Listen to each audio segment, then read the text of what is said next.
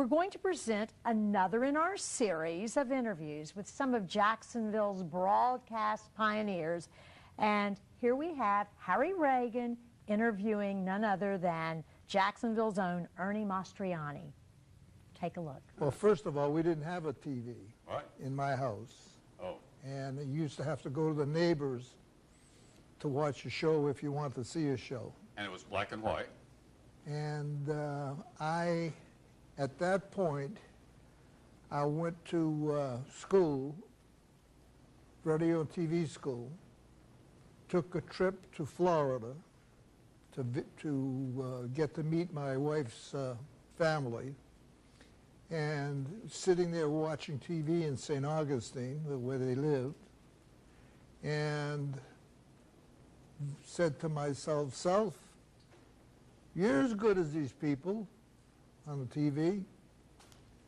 Because by now I had gone to school for 2 years, so I knew everything there was to know about television and radio. Right. All right? And came to Channel 4 unannounced, came in the old building, of course, came in and asked if they were hiring, and well, not really, but we're always looking for people. Back then, there weren't a lot of people in TV, especially on camera. So they said, "Do you have a tape?" It's a tape. They didn't have tapes back then, right? Lucky if they had a tape recorder, let alone a videotape. Anyway, says, "When you go back to Massachusetts, send us a tape, and we'll be in touch with you." So I went back to Massachusetts. I still didn't have a tape, and told my wife, "Let's go to Florida. Seems to me there's more opportunities in Florida than there are in Massachusetts." Stayed there at Channel 4 for the next almost 15 years.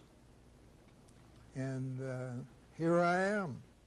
And I met this guy that came to work for us about 6 months after I did, and he's sitting here next to me, across from me now. Harry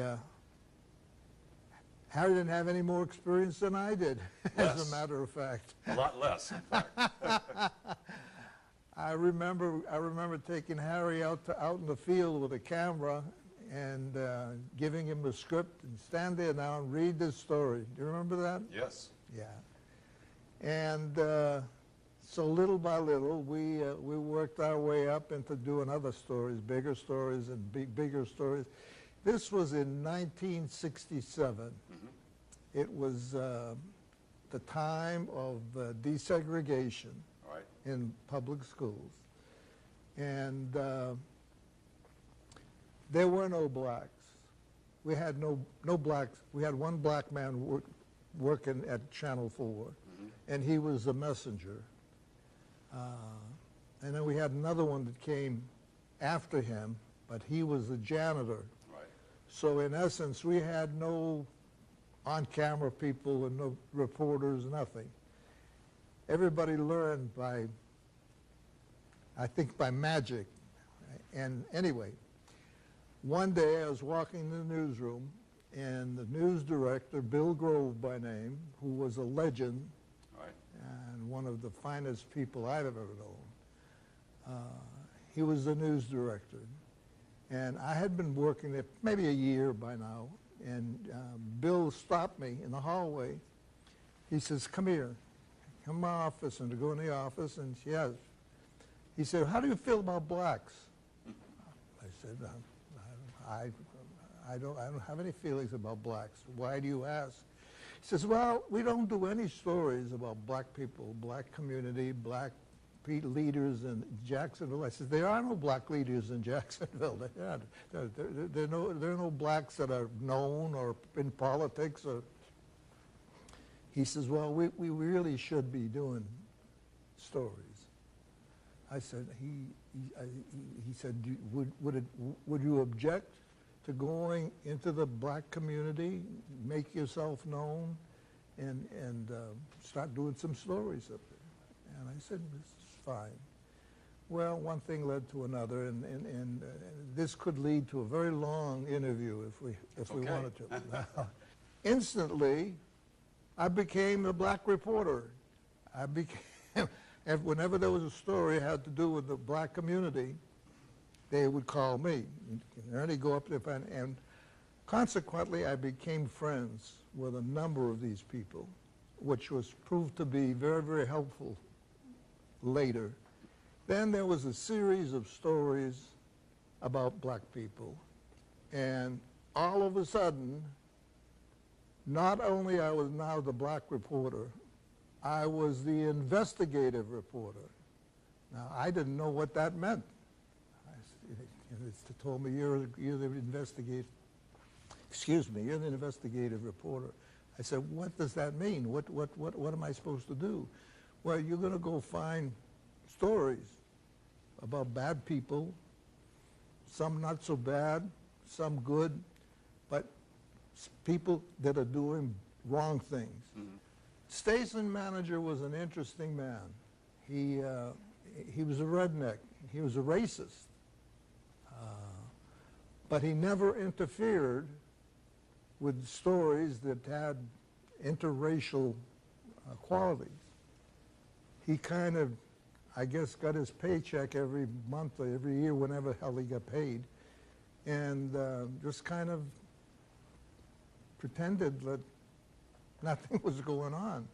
And the news director, Bill Grove, whom I mentioned earlier, and another man named Norm Davis, who used to be the editorial writer here, whom hired you, as a matter of fact, right, brought you up here from Miami. See, but the station owner, well, he was not just the manager, he was the owner. He owned the station. The station was finally bought by Post Newsweek, and everything changed. All of a sudden, we have black people working here. We even had girls working here on the air, which was just unheard of. Blacks and girls both. And so, yeah, those were the big changes. And what we have is what we're doing now. The stories didn't make any difference who it was, where it was, who was concerned, who got in trouble, who didn't get in trouble. And it was obviously a big change. And I kept doing my investigative reporting and did some great stories. I think I know they were. One story ended up with guys going to jail, going to federal prison. Sitting in a newsroom one day, Channel 4, the old Channel 4, and I was bored. I was bored stiff. I had done all these stories for years now. I mean, they piled up. And I used to think, I said, there's nothing more I can do. I was working on a story that was going to be my farewell, not to go teach, but to get out of the television. I was just tired of it. Anyway, I was sitting in the newsroom talking, and these two guys had just been hired to Channel 4. I don't think you know them. Andy and who was the other one? I can't, it's not important. They were sitting there, and they had just finished the master's program at Northwestern University. And we were sitting there talking about it, and I was saying, John, I'm just bored with all of it. You know, there's no more stories. There's no more stories I want to do. I can't think of any more stories. Well, Northwestern is looking for a teacher. I said, I don't know anything about teaching.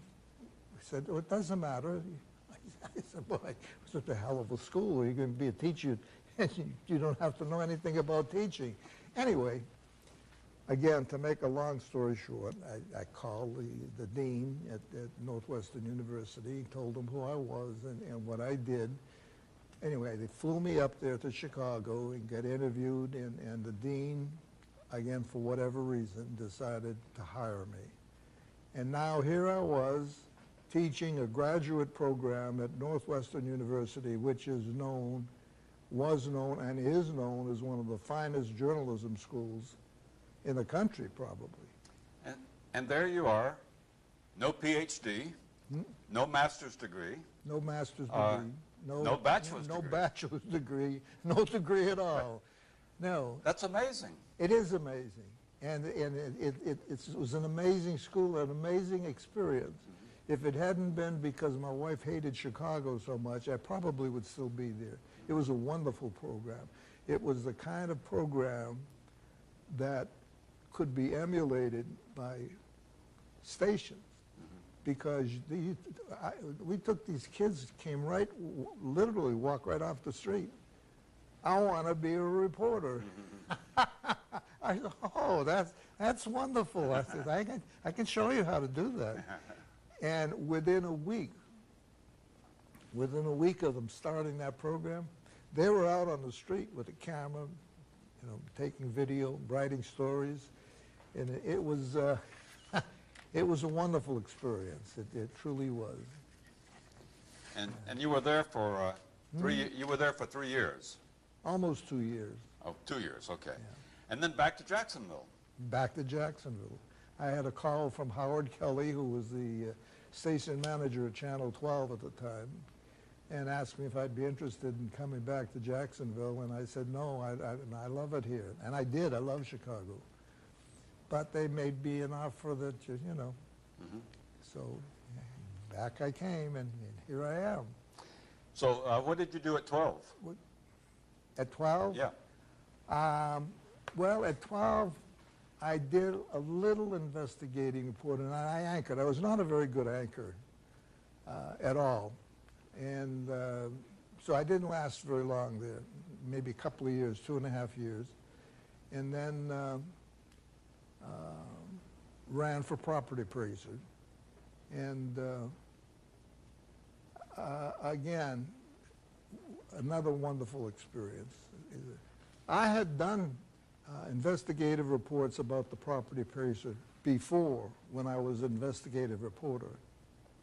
So I knew quite a bit about the office and how corrupt it was, and how screwed up it was. And I said, yeah.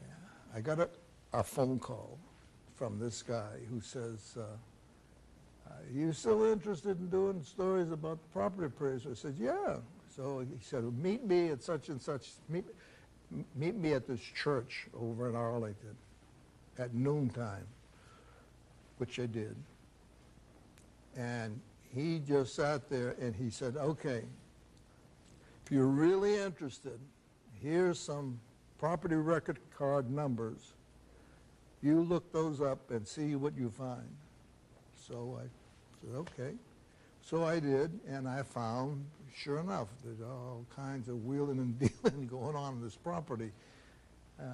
And so I called him. I said, here's what I found. He said, that's right. He said, now I'm going to give you some more to call.